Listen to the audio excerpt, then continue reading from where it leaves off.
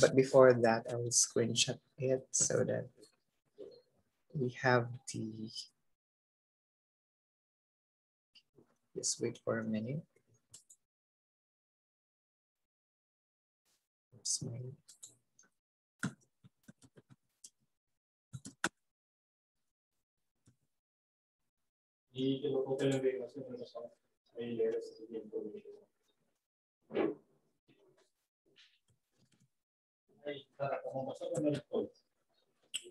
okay, I'll now be sharing my screen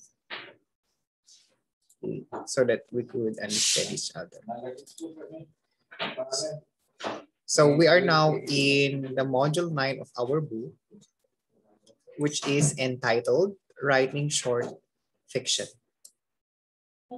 So our targets are, number 1 is to develop our own writing rituals and habits. 2nd, express our opinions confidently. 3rd, nurture and develop our own writing voice and personal style. 4th, research and identify real-life writing resources and opportunities. 5th, analyze and criticize your own work and then produce a completed full short story or a collection of flash fiction. So that's the things that we're going to cover for module 9.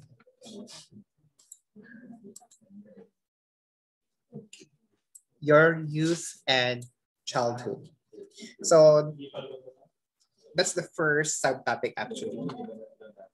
It says here that there are many ways to kill a cat, as many as the ways to write a story. Do you believe so? So just strike the thumbs button or like button to your account so that I could know if you're still there. Okay. You can write a story any way you want, or you can try this little workshop. So I will not be really giving you the workshop right now because of limited time. But you have also this activity in the PDF I was able to send to you through our GC. Okay, that's your youth and childhood. So the coming age story. Okay, from the title alone, coming of age story is a hero's journey from being a child to being an adult. Another term, it is a journey that takes your character from being naive to being wise, from idealistic to realistic, from immature to mature.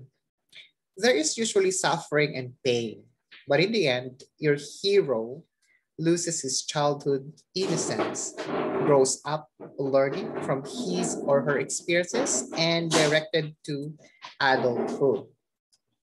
So I believe that each one of us here right now went already through those stages.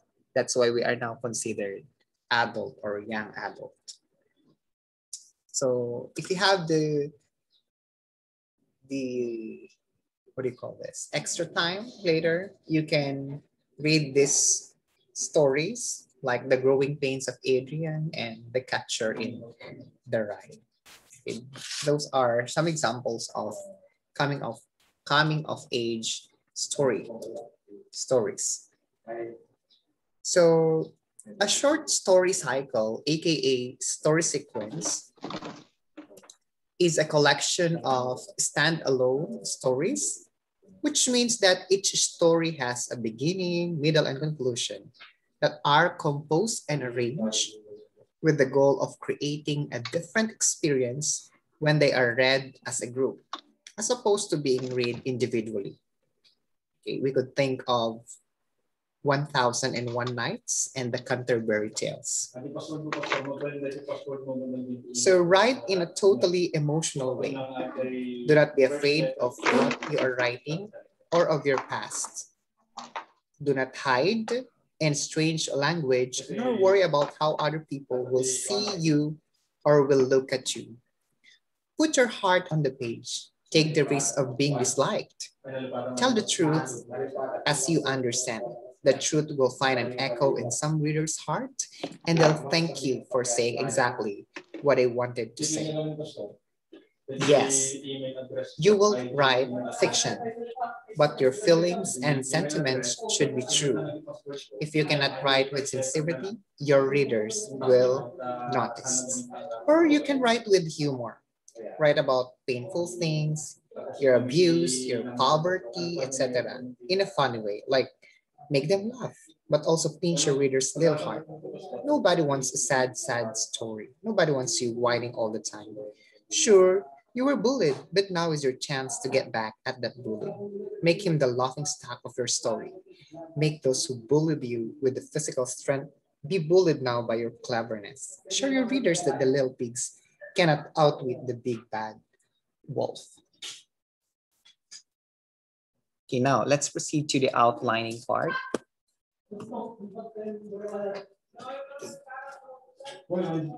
Excuse me. You heard it said that for our left brain, normally we have this, the logic, what else? The practicality, the order, and accuracy.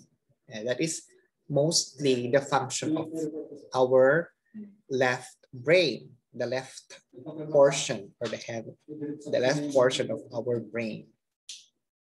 While when we say right brain, it is more on creativity, passion, and imagination. Okay, so that's actually the difference between the left and right part of our brain.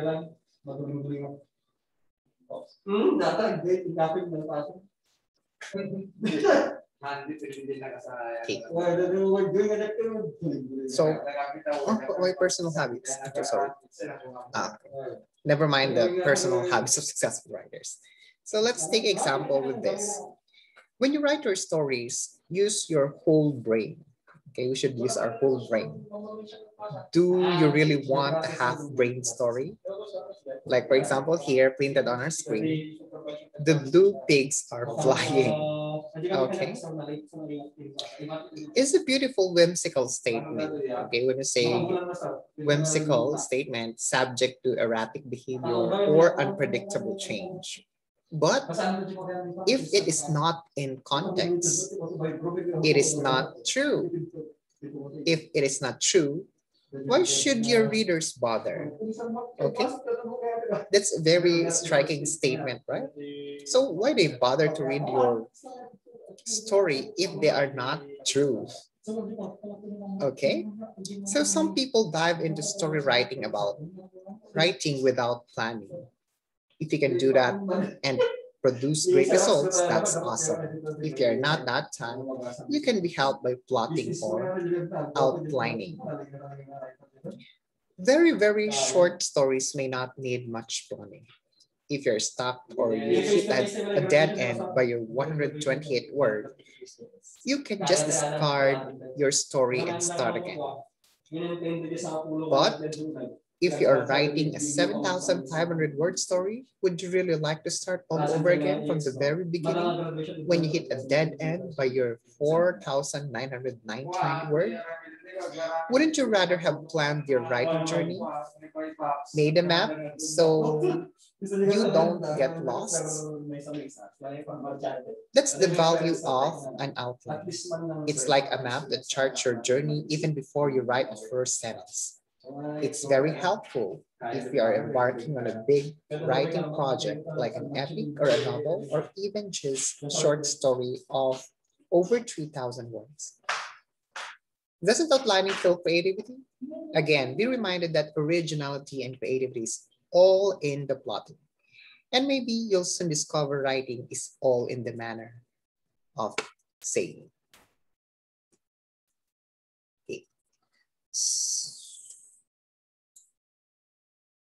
Okay. For right brain, we have the germinal stage.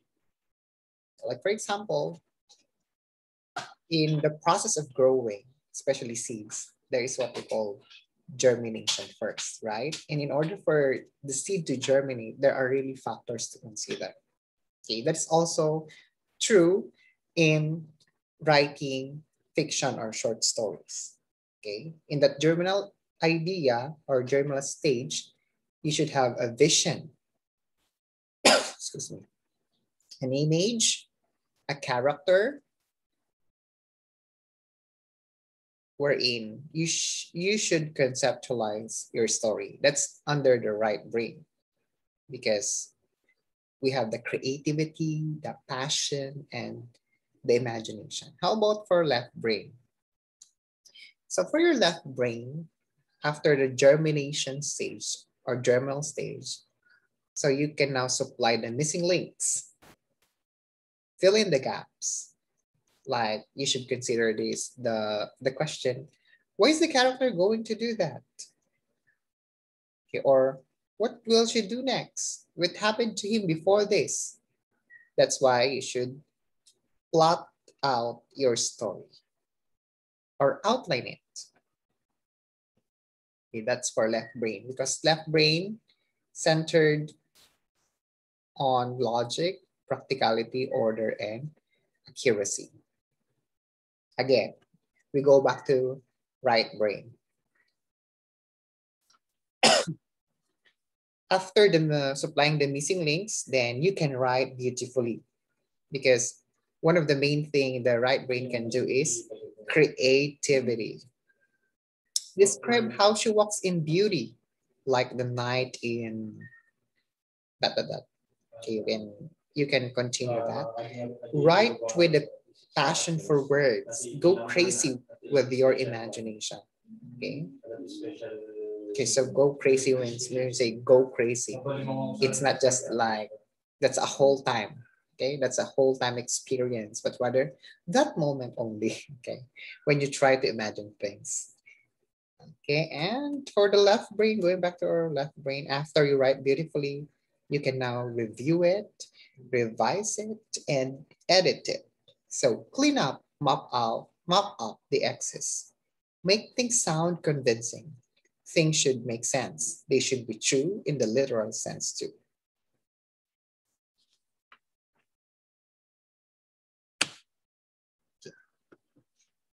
So you are now ready to write your short story or story cycle of 5 flash fiction for the culminating output. Nervous? Don't be. You have this week until the middle of the next week to finish and evaluate it. So remember the PSN approach to writing in Module 4? If you still believe it, you may just follow the prompts. Again, make your choice now. Whichever way you want to do this, just make sure that you produce the short story or the story cycle by the end of this unit. Just do it. See you at the finish line. So let's try to remember or to recall the 7 points Peter Solly's Neri approach to writing or the PSN to writing.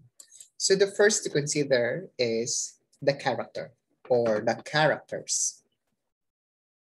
Choose flawed character and modify as you need. Or create your own.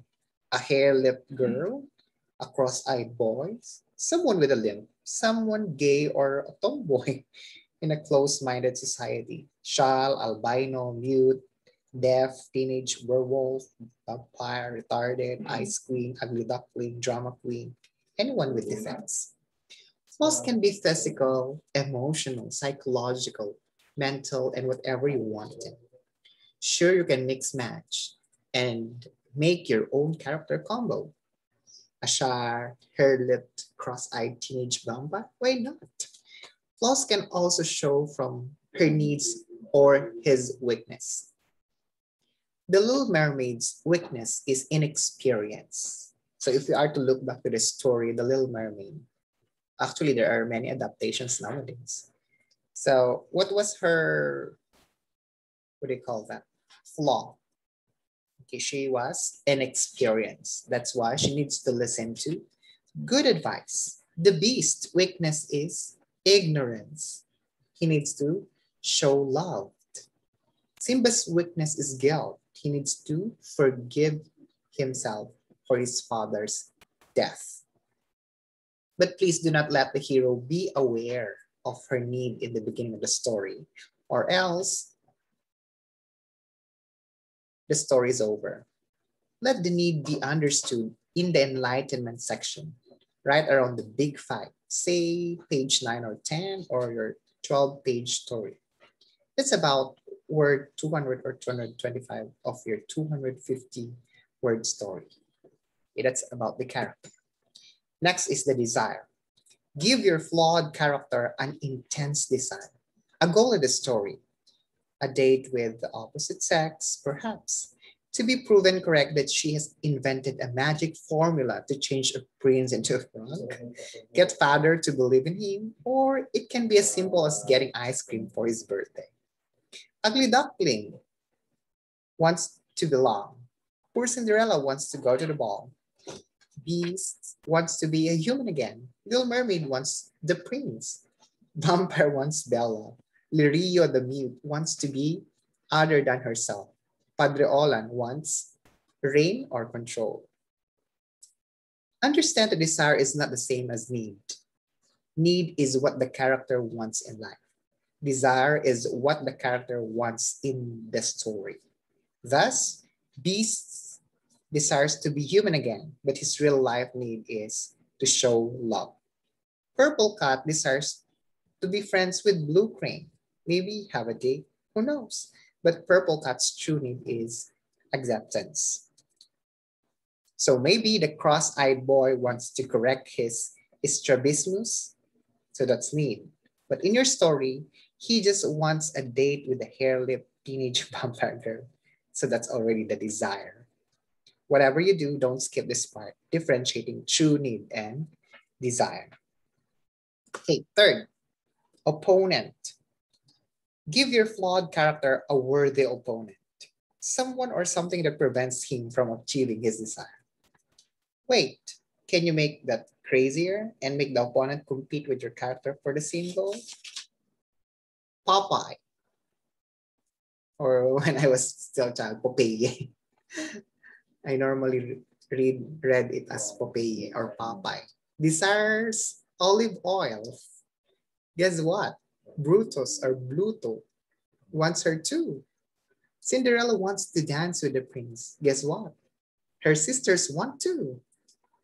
And stepmother is going to make sure her daughters get a chance, even if it means locking up Cinderella.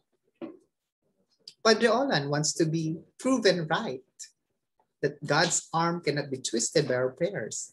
Guess what? All his parishioners and even the good archbishop want to be proven right too, that God hears the cry of his people.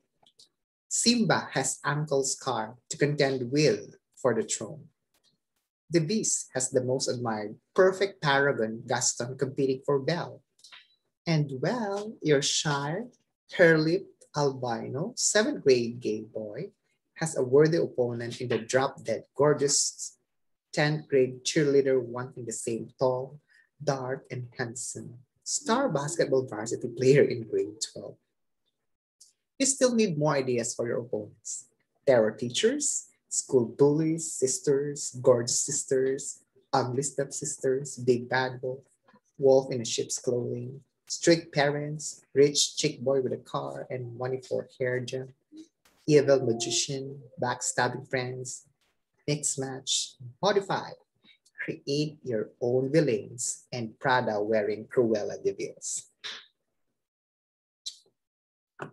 Okay, the fourth one is plan. Now let the fun begin by making your tactical plan. Make a series of unfortunate events. Build up. This build-up can run from page 3 to page 9 or 10 of your 12-page story. It can eat up a total of maybe 180 to 200 words of your 250-word flash fiction. It's harder to chart flash fiction, but you get the idea. How do you fill out the bulk section of your story? Strategize to reach the character's goal.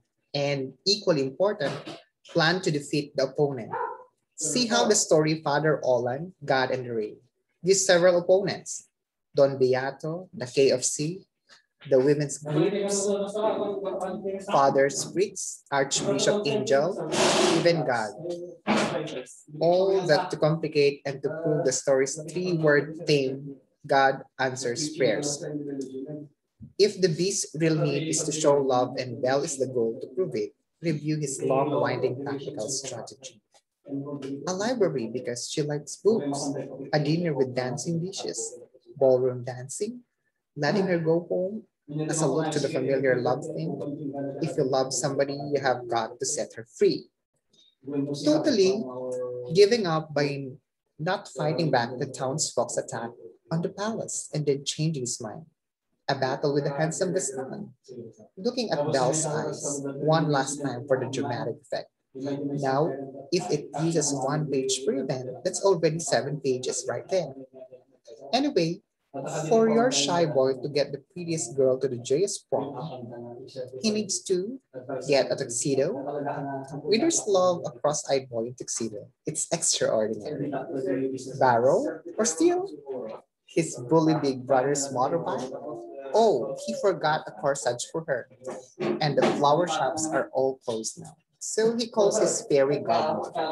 Fairy godmother has the flu, but he has a new best friend, the mute girl Lirio, who asked for the direction somewhere in the first or second paragraph when you were establishing that your shy boy hero has a heart of gold despite his cross eyes. It turns out Lirio has magical powers to transform herself into a lily. So he rides the bike with a lily corsage, hits a traffic jam for 3 hours, then traffic finally moved. He ran out of gas, so he ran all the way to the girl's house, and upon reaching it, he was told that she waited for a long time. So finally, she left with the rich chick boy vampire.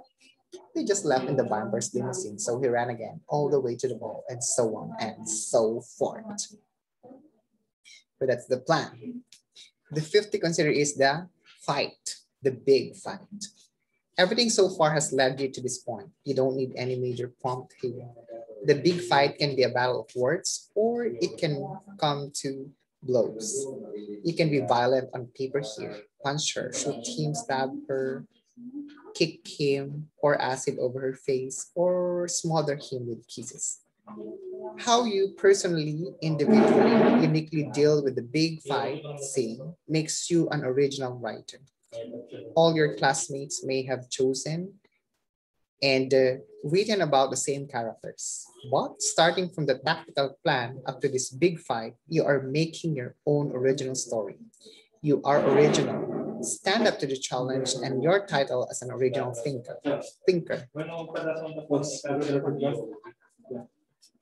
Excuse me dito. Mahal pati 1,000 ka episode no resibo. Tadi mo no add the down to 500. Be creative. Be a real creative writer. Okay? Enlightenment. Then whether your hero is on the ground collecting his broken teeth or crying in a corner with her big blood-stained prom dress, let there be light. Let there be enlightenment. Let your character realize something about his or her weakness and need. Actually, win or lose in the big fight, your hero must realize something. He gets what he wants and is happy. She gets what she wants but is not happy. He doesn't get what he wants but is happy. She doesn't get what she wants and is not happy. That's four more possibilities right there to differentiate your story from your classmates. So the beast got stabbed to death by Gaston. He knows that he won't get Belle. It's a mortal wound and he'll die a beast. But he learned something. Maybe it's better this way, he says. Or your shy boy gets back his pretty girl at the prom and he realizes, I'm still cross-eyed, but physical defects are not a hindrance to success and happiness. Or it can go another way. I'm cross-eyed, I didn't get the prettiest girl. Maybe I should set on my sight and focus my vision on the hair-lit girl over there in the corner. Too many options. And the last one is the reorientation. Finally, try to get back to a new normal, a reorientation. If you're not for happy endings, let the beast die for good. No transformations. Belle gets on with her life, finds a new boyfriend. Tragic for the beast, yes, but at least he realized something good. He learned to really love before he died. or understanding that life won't change if his eye condition won't change. Cross-eyed boy becomes okay with it and decides he will not join the army anymore or go for the happy ending. It's your story. Okay, so for the flash fiction, so if you have chosen the micro story cycle option, you can still use the 7-point plotting technique of PSN approach. But your stories are just a little difficult to chart because you don't want predictability in the shorter forms. You don't want to use a formula. What you want is the element of surprise. Okay, and maybe I will be presenting the sample for this flash fiction. Okay, I will just capture it through my phone and send it to you. Okay. So it says in Romans 15 verse 4 that for everything that was written in the past was written to teach us so that through the endurance taught in the scriptures and encouragement they provide, we might have hope. Okay. So I think that's the last part.